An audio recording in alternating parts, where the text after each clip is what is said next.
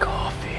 What is up, everybody? My name is Ben TK, and today we'll be learning how to do that gimbal hyperzoom you just saw. This has been one of the most requested tutorials I've ever had, and I'm finally putting it together for you guys. I'd also like to thank Squarespace for sponsoring this video. Whether you need a website or a domain, make it with Squarespace. Now, before we jump straight into the editing, first we have to learn how to film this correctly so it goes together really well in post. So today we're in my home city of Melbourne. And in order to do the gimbal hyperzoom, you do need to get a gimbal. You need to have your gimbal in lock mode. This is the mode where you turn around and it just stays put in the exact same direction you set it in. But today we're also going to be needing to turn some corners around these alleyways. So for that, I've changed it to the follow mode. So when I turn, it turns with me, but it doesn't go up and down. Now, all you really need to do is just point your gimbal straight down an alleyway or a straight laneway and walk from one side to the other. I guess it's time to begin.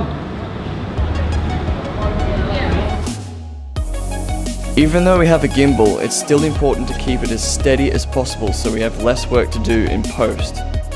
The best lens to use for this is anything between a 16mm and a 24mm lens. Garbage truck. Goddamn garbage trucks. Okay, so now we have all our clips inside Premiere Pro. As you can see, I've got the alleyway clips here at the front. I've got this beautiful shopping mall clip here with the awesome light on top of the roof, which I've spun around with the gimbal and shot off in the other direction because I like to shake things up a little bit, you know?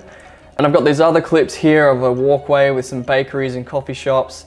Now, the first thing that you want to do, which is absolutely crucial, is to make sure you place the clips that best match each other next to each other. For example, this clip here ends with a turn, and this clip next to it starts with a turn, and they're both in the same direction. So at the end, when we fix this up, it's gonna look seamless. So to create this effect, we can realistically do this in Premiere Pro. Premiere Pro is a little bit limited when it comes to doing really awesome effects. So to get the most out of this gimbal hyperzoom effect, we're gonna highlight everything, right click, and replace with After Effects composition. So if you have After Effects, awesome, keep watching.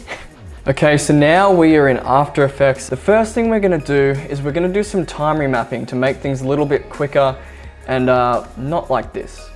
I shot this in a low shutter speed because I was experimenting a little bit. Right click on the clip, go to Time, enable time remapping, and these two markers that get put down, they get put at the start and the end of your clips. So let's go to the very end of this clip. So let's go to the time remapping, create a keyframe. We don't need this other one. We're gonna drag the M1 really close to the other one, and this will speed up the clip, condensing the time in between these two keyframes.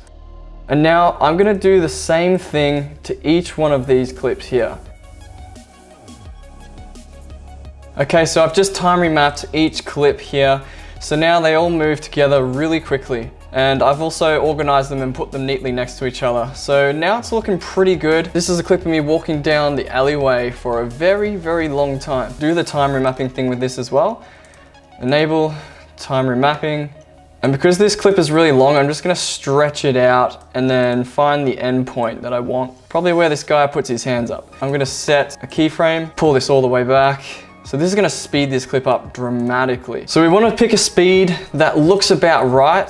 This is actually pretty good. I'm actually quite happy with that speed. I might just leave it how it is. There's not much else I really need to do to that.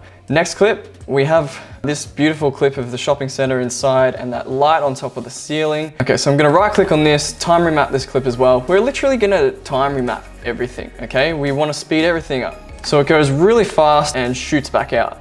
Perfect. Now we actually want to transition these two clips. We don't want them to just be hard cuts with each other. As you can see at the moment, it just hard cuts into the next clip. But what we're going to do is we're going to drag the newest clip we just adjusted on top of the other, and we're going to pull it across just a little bit. What we need to do is we need to click on the arrow here on the clip we're going to adjust. Go to transform, opacity, set a keyframe. It's on 100% at the moment, so we're going to move it further on. And then we're gonna set another keyframe and change it to 0. And this is gonna allow it to fade in nice and smoothly. So when it turns the corner, it fades into the next clip like it's part of the alleyway. That looks great. Awesome. Next clip. Coming from the bins out to the coffee shops and the bakeries, I'm gonna do the exact same thing. I'm gonna time remap that, and I'm gonna do the opacity transition technique as well. Okay, that's looking pretty good. Sweet, we're getting somewhere. So when this one turns the corner towards the end of the clip, this one starts turning into the next clip. So we can easily match those up. I've just adjusted those two clips. You can almost not even tell that they're two different clips.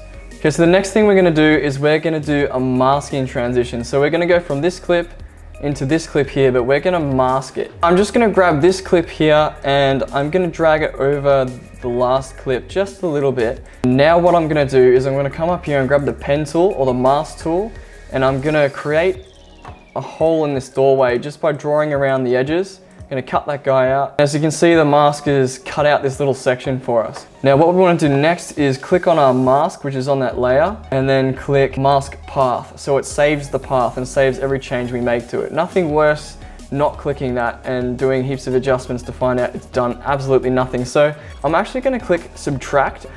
Now we can see the other clip. Okay, so I'm just gonna go along and try and adjust the mask as close as I can to the door here. And now what I'm gonna do is I'm gonna duplicate that clip that I just masked, and obviously it's gonna have a mask on it as well. I'm just gonna delete that mask. But I'm gonna do the opacity trick with this as well. So I'm gonna go opacity, set a keyframe, move it to 100 towards the end and 0 towards the start. So now we've got a gradual fade in of this clip here. It looks like they're all a part of each other. I used the same techniques as I used previously on a few other clips, and we were almost done. Now for the final two clips, super easy. I ended this clip here by looking up at the ceiling, and I started this clip by looking up at the clock. So these are two perfect matches. So I'm just gonna join them, and already I don't need to do anything, like it just transitions pretty well. But now it's time for the most important part, the thing that's gonna absolutely tie everything together and make it look really, really, really good. We need to add motion blur. Without motion blur, it's pointless. It looks cheap and all the effects won't blend in as well. So right click on your composition, click new, adjustment layer. And then we're gonna go up to effects, type in motion, and then you should have some motion blurs pop up. Choose CC Force Motion Blur. Click and drag this onto the adjustment layer, and instantly we have motion blur on all of our clips. Now, as you can see with CC Force Motion Blur, we have some frames here that we can still see from the motion blur. These are the motion blur samples. We want to make this look more smooth. I'm just going to go up and click the 8 here and type in 30. And that's going to make it look a lot smoother. Instantly you can see a dramatic change. Keep in mind, the higher this number here, the longer it's going to take to render on your computer. So I'm actually pretty happy with this, and I think I'll render this out and show you guys what the final result looks like. But before we get to that, a quick moment from my sponsor. Squarespace is an amazing platform for building a website or a domain, and comes with a ton of professional looking templates to give you a jump start on creating a sick looking page. Whether it be creating a portfolio for your photography or just a place to put all your video work to show your clients. There is also 24-hour customer support, so if you get stuck on something, there's someone there to help you out. Building a website is essential for creating a successful online business. So head over to squarespace.com to start your free trial, and when you're ready to launch, head over to squarespace.com/BenTK for a 10% discount. Need a website? It's gotta be Squarespace. And here is the final result of what we just put together today.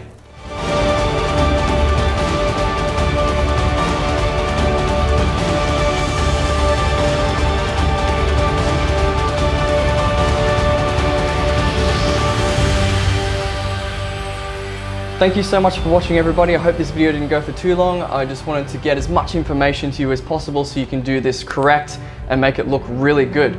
There's a lot more coming. I got some great cinematic videos coming up next and some more tutorials, so stay on the lookout. Apart from that, my name is TK. Peace out. See you in the next video.